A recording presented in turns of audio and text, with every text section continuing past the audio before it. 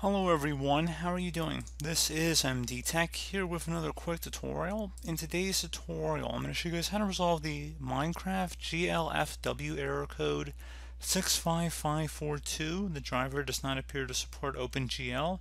So this should hopefully be a pretty straightforward tutorial, guys, and without further ado, let's go ahead and jump straight into it.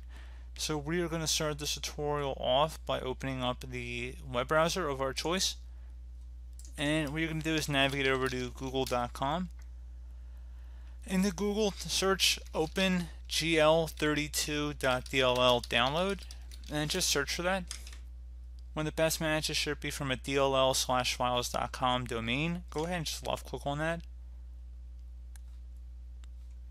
Now you might have to scroll down a little bit. So there's 64-bit downloads and 32-bit downloads. You want to select the one that's applicable for your computer. So if you're running a 64-bit operating system, you'd select the 64 one up at the top.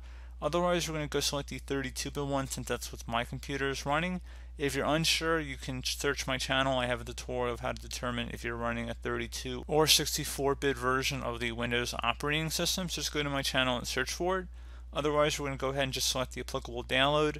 Most of you guys are going to be using the 64-bit one. Just want to put that up right in the beginning. Some of you guys are not going to listen to me, even though I'm explicitly saying you're more than likely going to be using the 64-bit download.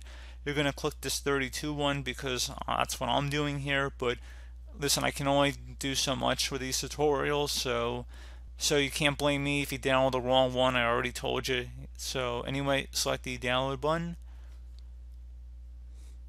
Give it a moment here.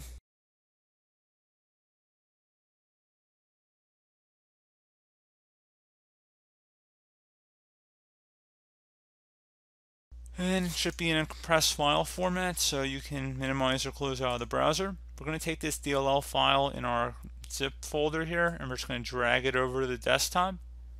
Close it here. Now you want to open up the start menu, type in File Explorer. Best result should come back with File Explorer. Go ahead and left click on that. I'm just going to keep this DLL file somewhere around here so you can see it when I'm zooming in. So anyway, we're going to go select this PC on the left side. Double click on your local disk where Windows is installed on. There should be a little Windows icon above the hard drive, so go ahead and double click on that. Do the same thing now for the program files folder. Double click on Java. And now that we're in Java here, you want to go open up the JRE folder. And now there should be a bin folder. So just drag this DLL file into the bin folder. So it says move to bin. So we're just going to go drag it in.